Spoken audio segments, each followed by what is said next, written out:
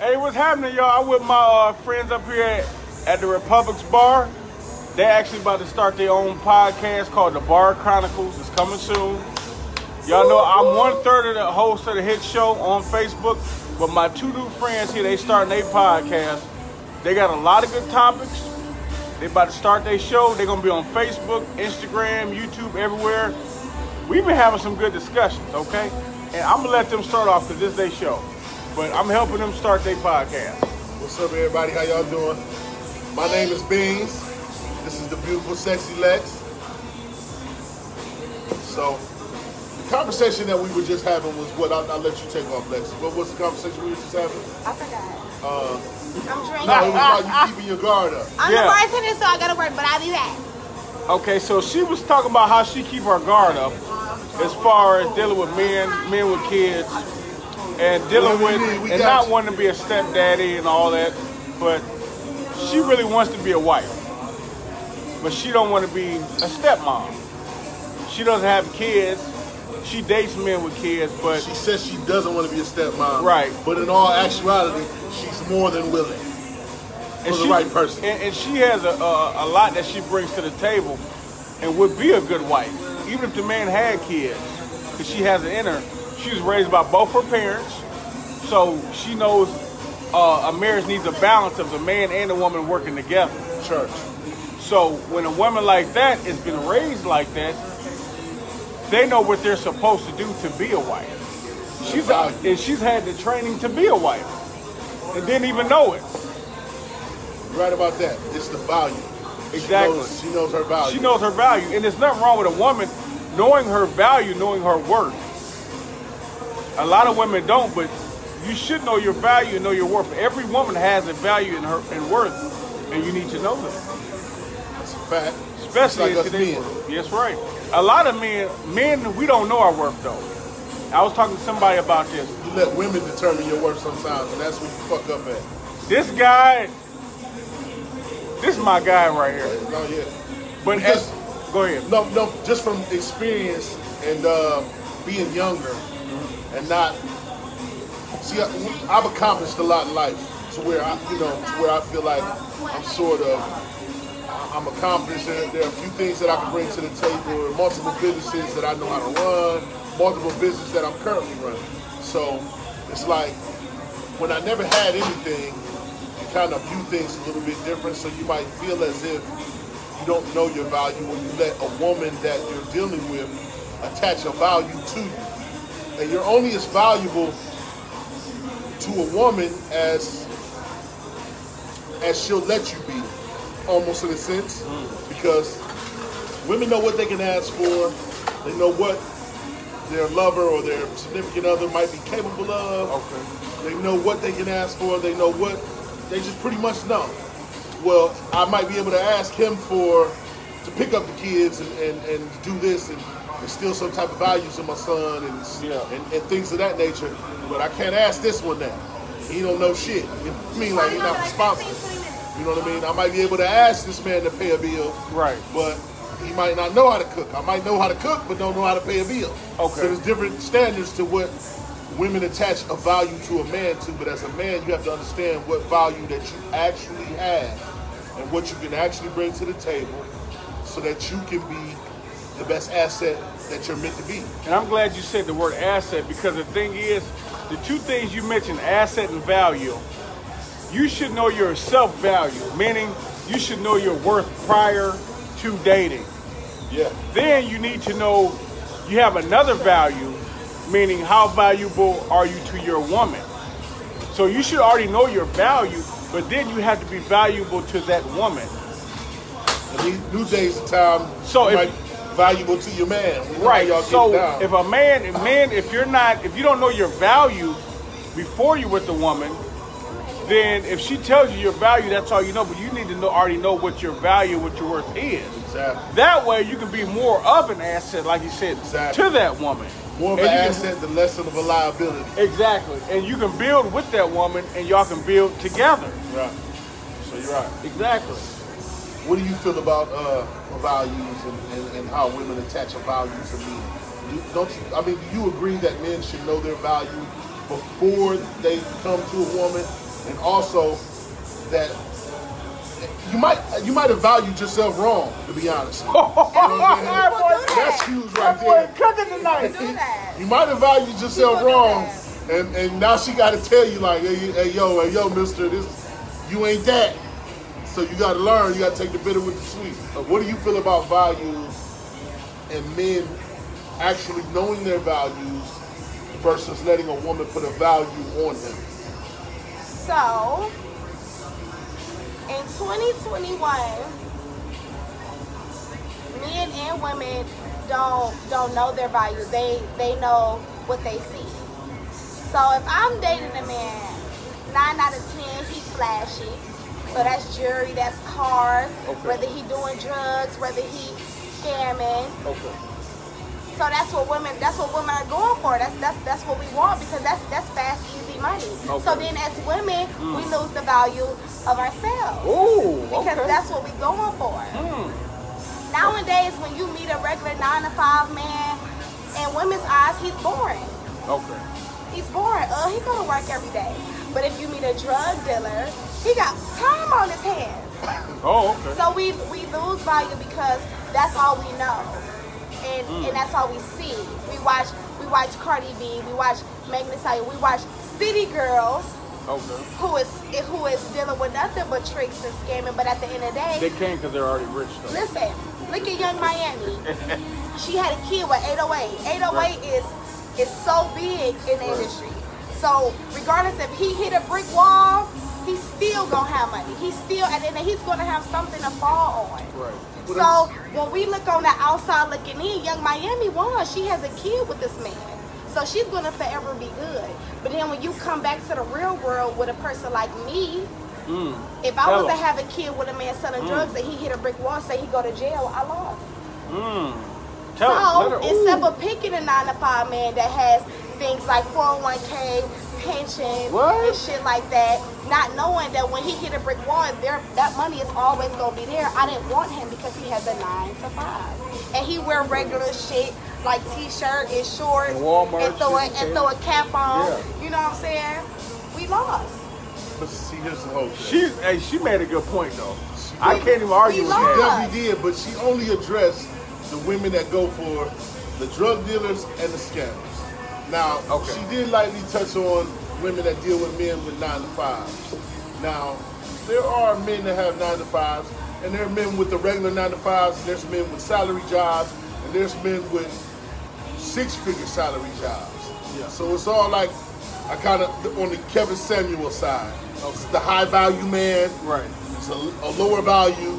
And there's the great value. Right. And then there's, you know, like you said, the tons of money and tons of time on his hand, the drug dealers, scammers, and everything Let else. me tell you something. It's a Save-A-Lot man. It's a Aldi's man. It's a Highness man. It's a Whole Foods man.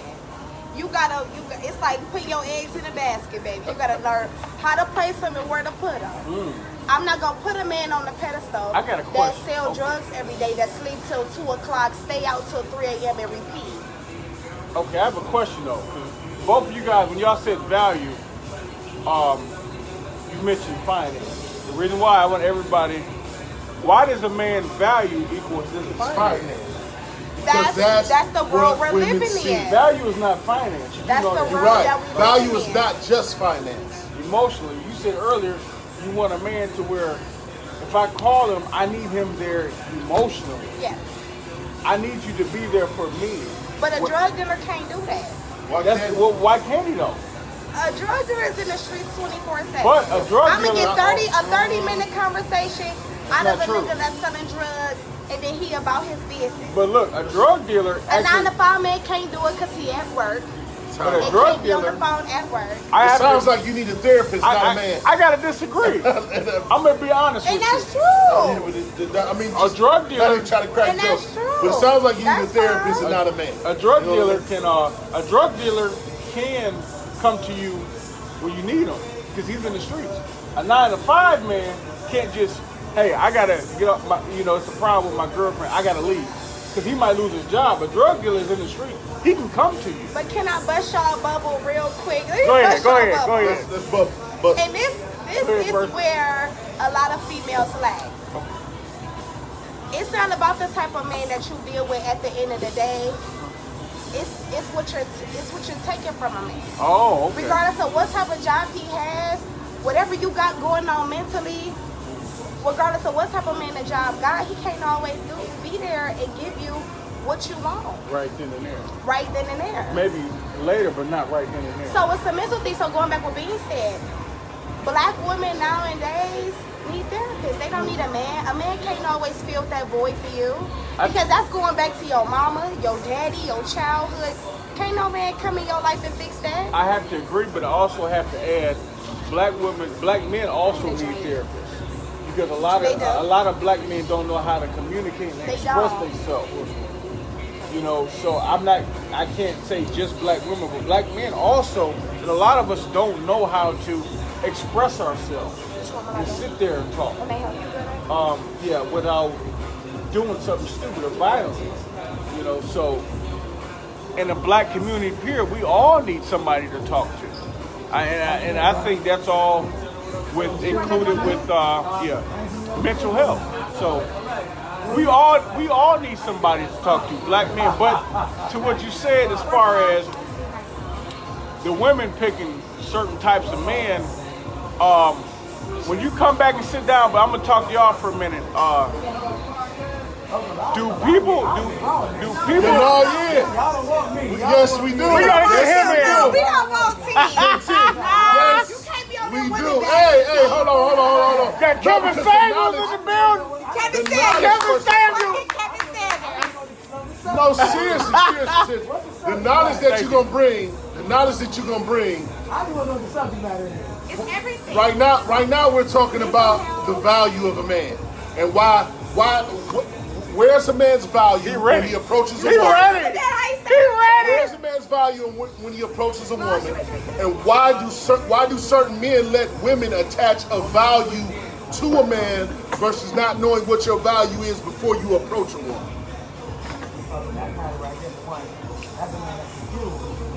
Oh, right. He said for y'all, if y'all can't hear him. That's the man that's confused because if I know what I'm worth when I'm bringing to the table and I approach this woman, There you go.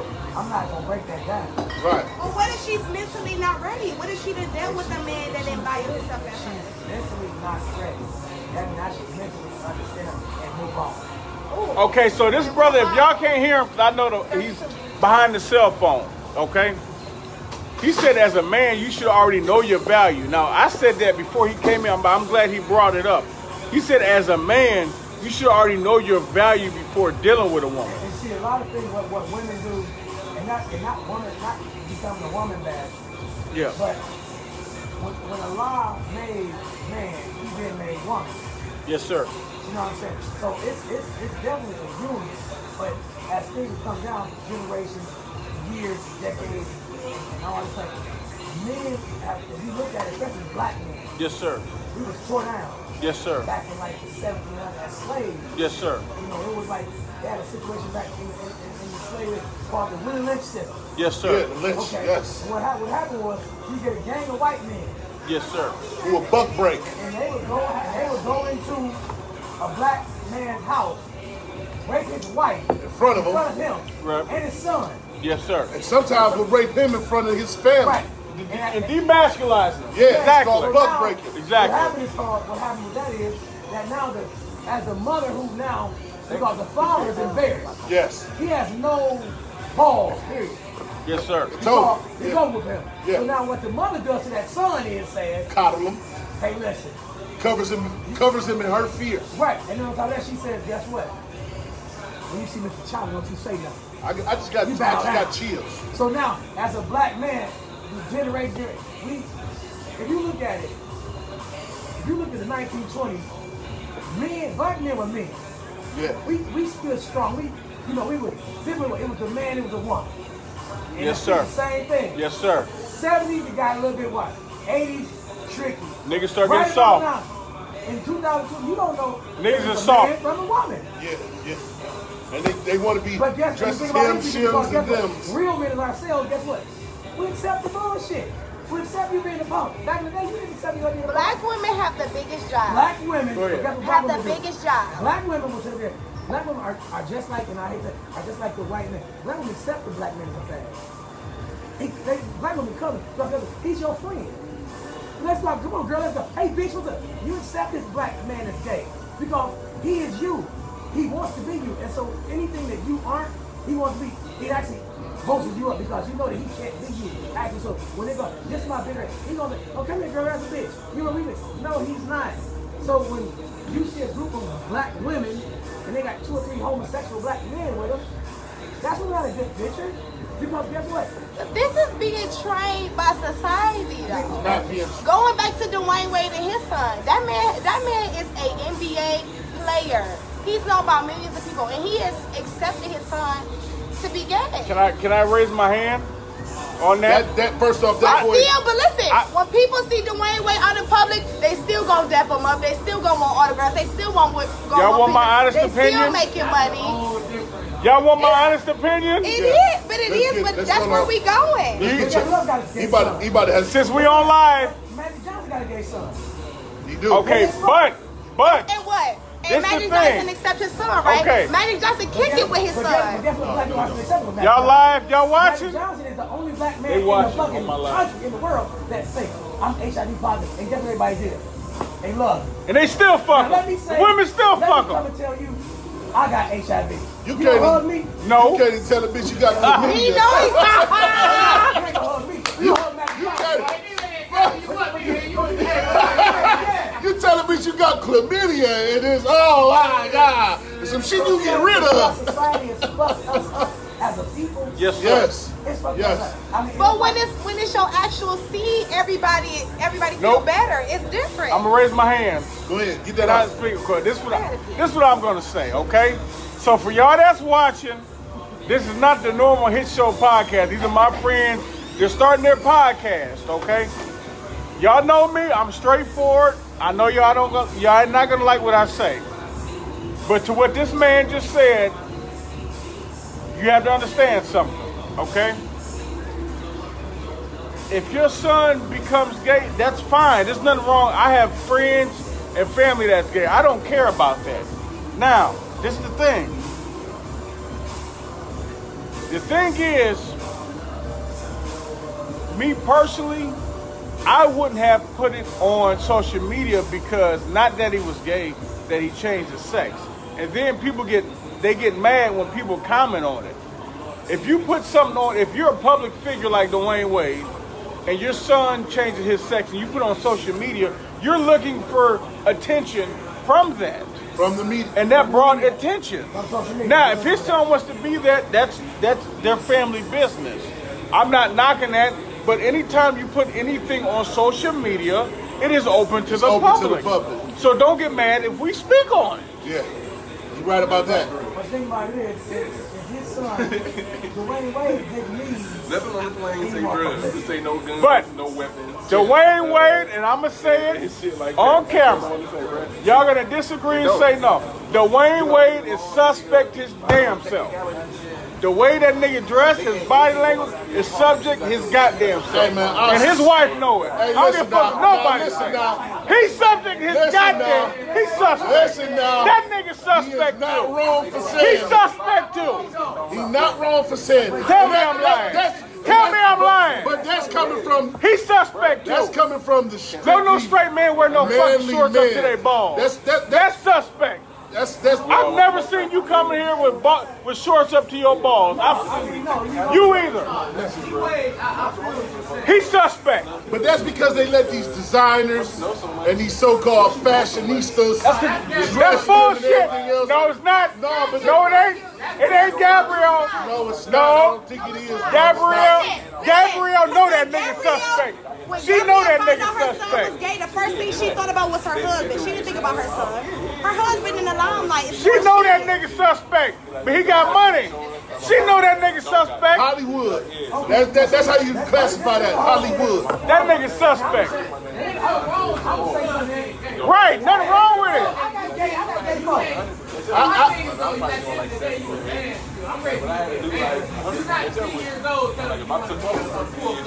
Exactly. And then when you go get your own shit, do what you want to do. And I feel the same way. And I feel the same way. Look what you gotta do. You know what I'm saying? That's the whole thing. When you look at the whole point of it. Come on, we gonna end this. We gonna end this podcast right now. But we definitely gonna start another one, and we will be back. But we gonna keep the conversation going, and we might touch up on it. We gonna stop. Let y'all know how it went. We gonna stop, and I'm gonna put my phone somewhere else to get him in on it. He good. He came with some shit. He got a hit for it. Well, he want to be off camera. He can sit by here. That nigga, Kevin Samuels Jr. Okay, he gonna keep it 100. He gonna keep it 100. Y'all thought I was bad. Y'all ain't ready for that, Chad. But you talk about a high value man, millionaire. You're talking about a high value man. Y'all ain't ready for that, Chad. We ain't gonna give y'all that. No, but just tell me where your opinion comes from. Hey, we'll be back. Who all watching? You talking to a millionaire. What's up, Tatara? What's up, Demetrius Wise? Yeah. Hey, we're to a millionaire. We'll be back in about 20 minutes, all right? We're going to do another one.